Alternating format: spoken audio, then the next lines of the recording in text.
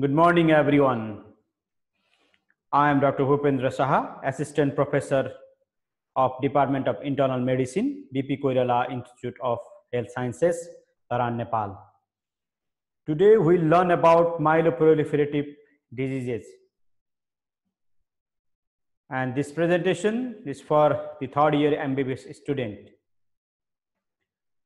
So, before going to discuss about the different myeloproliferative diseases, we have to know about the cell lineage.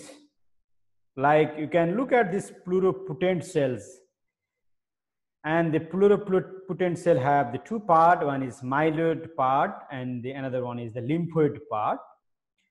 The lymphoid stem cells arises to the lymphocytes, that is T and the B lymphocytes, whereas from the myeloid stem cells there arises the different granulocytes like neutrophils, monocytes.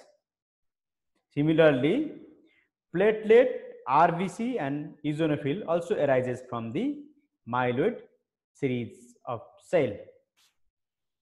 So, neutrophils, lymphocytes, monocytes, platelet and eosinophils are the myeloid series of the cells.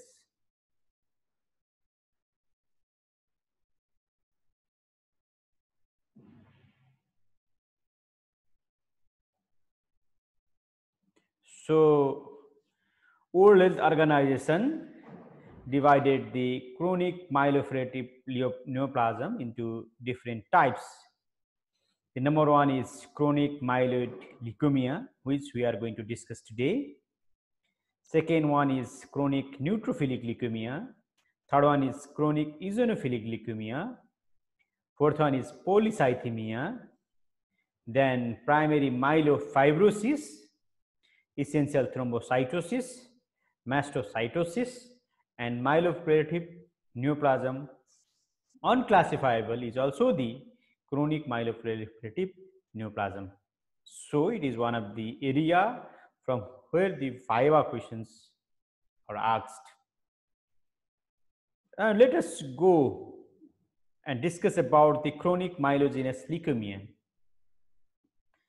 So can anyone say what we are trying to depict with this picture? This red one is trying to show the female population, okay, and the blue one is the male population, and this bar is the age group. So chronic myelogenous leukemia, the prevalence of which is increased with the age, and the peak incidence is around 50 to 60 years. Okay, so and it's more common in male. So CML is a disease of the elderly people and mostly in the males. It is highly uncommon in the younger age group, especially usually below 20 years. It is relatively uncommon conditions. So to know about the pathogenesis of CML, we have to know about the translocation. So as you can see, this is the chromosome number 9, okay, this is chromosome number 9 and this is chromosome number 22, okay. So in a chromosome number 9, this is the P and this is the Q, this is the long arm of the chromosome 9. You can see there is a short segment called Q31 and the name of which is called the CAVL. And the chromosome 9 in the 22, there is a Q11.2, there is a BCR segment. So what happened? There is a reverse translocation of these segments. From the chromosome number 22, this part comes to here, okay, here. And AVL goes from chromosome 9 to chromosome number 22. So in the chromosome number 22, you can see there is a fusion of the BCR and the AVL part. The BCR is originally from the chromosome number 22 and AVL is originally from chromosome number 9. But this translocation does not only occur from the chromosome 9 to 22. There is also the translocation of the some segment of chromosome number 22 to chromosome 9. That's why it's called the reverse translocation. And your chromosome number 9 will be little bit longer, and chromosome number 22 will be a little bit shorter. And as a whole, this chromosome number 22, which is shorter, is also called the Philadelphia chromosome. So Philadelphia chromosome is a chromosome number 22, where the fusion of the BCR and the AVL segment. Then, if there is a fusion of the BCR and AVL segment in the chromosome number 22, this is the segment. These are the genes, and as you know from the genes, then it will code the DNA segment, RNA segment. That the process is called the transcription, and from the RNA it makes the protein, and the process is called the translation.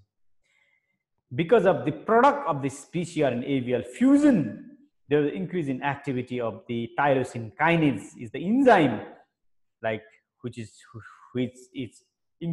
activity is increased by the fusion of the BCR and the AVL.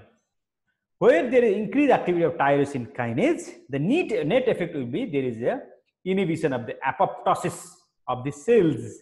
There is the excessive proliferation of the myeloid series of the cells. Okay, so as a result of which there is unchecked proliferation of the myeloid series of the cells in the bone marrow, and ultimately result the condition called chronic myelogenous leukemia. So what are the clinical features? The clinical features of the CML is divided into three parts. One is chronic phase, accelerator phase, and the blast crisis. Most of the patients present to the clinic in the chronic phase, and the prognosis of the chronic phase is better than that of the accelerated and the blast crisis phase. Okay, so what are the clinical symptoms of the CML, especially in the chronic phase CML? So in a CML, it has you have to memorize the clinical features of the chronic phase of CML. There can be a feature of the anemia, because there is unchecked proliferation of neutrophils, platelet, and eosinophils. That's why the erythropoiesis will be inhibited. That's why patient can have feature of anemia. And I am damn sure you people know the clinical feature of the anemia. Patient can have the fatiguity. Patient can have the exceptional shortness of breath. Patient can have the history of the tiredness. So these are the features of the anemia. So CML is one of the conditions there where there is a huge splenomegaly. So if the spleen is enlarged, then there can be a feature of the huge splenomegaly, like early appetite, early satiety. You can have the dragging sensation in the left upper quadrant. You can have the pain over there. So these are the features of the splenomegaly. Similarly, some of the patients can have the feature of platelet dysfunctions. In most of the patient, most of the time, there can be like platelet thrombosis. Thrombosis can occur in a patient with CML, like patient can present with MI, patient can present with stroke, patient can present with deep vein thrombosis. So these are the clinical picture of the CML. But if there is a health facilities available, then most of the patients are asymptomatic. Only on routine checkup, we diagnose the patient as a CML. Okay. So if you do the lab investigation of the patient with the CML, what you're going to get? Hemoglobin. What happens to the hemoglobin? So probably hemoglobin will be low, because the bone marrow is occupied by the neutrophils and the eosinophils and the platelets. So there is the little space for the erythropoiesis. That's why there will be anemia. The level of the WBC will be high. It can occur up to 50,000, 60,000, 70,000. Their level of basophil and eosinophil and platelet will be high. Okay, there will be more basophilia, there will be eosinophilia, and there will be more platelet. If you see the laboratory reports of the patient with CMLs. Regarding the leukocyte alkaline phosphatase, its level will be low in a patient with CML, which help us to differentiate this condition from the leukomoid reaction. Serum uric acid is a marker for the cell turnovers, as there is excessive numbers of the cell proliferation and the turnovers, the serum uric acid and similarly lactate dehydrogenase level will be high in a patient with CML. So hemoglobin will be low, WBC-T will be high, petrol will be high, leukocyte alkaline phosphatase will be low, uric acid and lactate dehydrogenase will be high in a patient with CML. So most of the time we diagnose a patient with CML by doing the peripheral smears. So in the peripheral smears, the red ones are the RBCs and these like purple ones are the myeloid series of the cells, and these are the relatively mature cells there. If you see the myeloid series of cells in the different stages of the development, then we can say that there is a condition called CML. So this is related. It seems there is a metamyelocytes, there is promyelocytes here. So if you see the promyelocyte, metamyelocytes, and the mature hypersegmented neutrophils, then we can say there is a our patient is suffering from CML. If you do the bone marrow of a patient with CMLs, you can see that there is excessive amount of these myeloid series of especially neutrophils, and these are the erythrocytes, and this myeloid to erythroid ratio will be very, very high in a patient with CML. Similarly, we can do the genetic study. So if you do the karyotype chromosomal study, so what you can see here in the chromosome 9, there is a long segment, and the chromosome 20, there you can see the short chromosomes. The short one is the Philadelphia chromosomes, where there is a fusion of BCR and AVL segment. So this is how we can diagnose a patient with CML. Similarly, we can do the FISH study, because in the FISH study, you can see the BCR and AVL fusion proteins. That FISH is the fluorescent in situ hybridization test. So why you need to do this test? We need to do the karyotyping and the FISH because all the patient of CML does not have this type of the chromosomal changes. Only around 90% of the patient have BCR and AVL fusions. So those patients who have BCR and AVL fusion, they are going to respond to the treatment, and those patients who are not having this fusion, they are not going to respond to the typical tyrosine kinase inhibitor therapy. That's why you need to do this test before initiation of the therapy. So what is the prognosis of this patient? So as you know, Imatinib is the drug of choice for these conditions. Before the invention of the Imatinib, the overall survival time is 5 to 7 years. But after the invention of the Imatinib, after the use of Imatinib, the overall survival is 90% survival even after the 10 years of the diagnosis.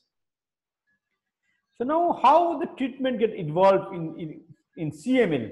So in the 19th century, people used the arsenics and the radiotherapy. Radiotherapy, you can see here, radiotherapy and arsenic here. Later in 1916, busulfan and hydroxyurea was used in a patient with CML. In 1980, interferon alpha and allogenic stem cell transplantations came. And in 2001, this is 19 years back, the Imatinib therapy came. Now, currently from 2006, there is second generation tyrosine kinase inhibitors. That's what we are going to discuss. So FDA approved TKI therapy or tyrosine kinase therapy or Imatinib therapy, popularly known as Gleevec. The brand name of it is Gleevec.